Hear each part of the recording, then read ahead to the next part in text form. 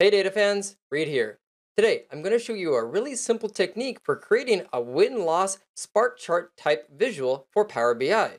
Now, those of you who've made sparklines in Excel before might recognize a sparkline or a spark chart that looks similar to this, where you have a square either above or below a 9 to indicate either a win or a loss or a positive or negative value. Now, in Power BI, I'm going to show you how to make one of these out of a visual that looked initially like this. And there's going to only be a couple of steps required to do this. So it's going to be surprisingly easy. And I want to show you the techniques. So let's go ahead and hop into Power BI and get started.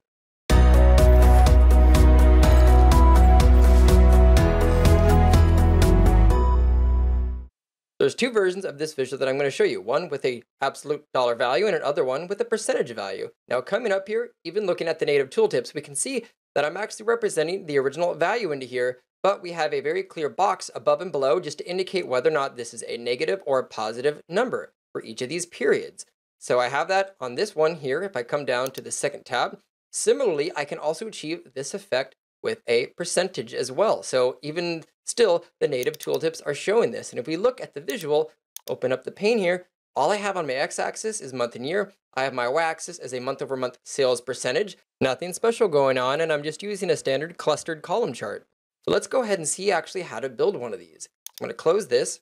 I'm going to come over to the start of video report page here, and we're going to see how to change this visual, which is in the dollar value for each of these. As we can see here, with either a negative or a positive number, we're going to come up to the format for this chart here.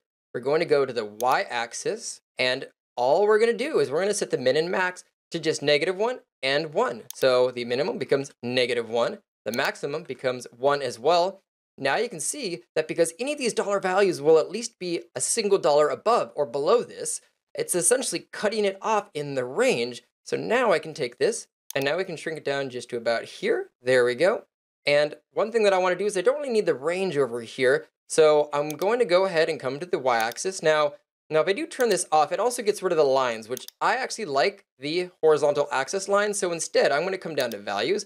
I'm going to change this to white, which gets rid of the axis over here for the labeling, starting to turn this more into what I would like to have as an output.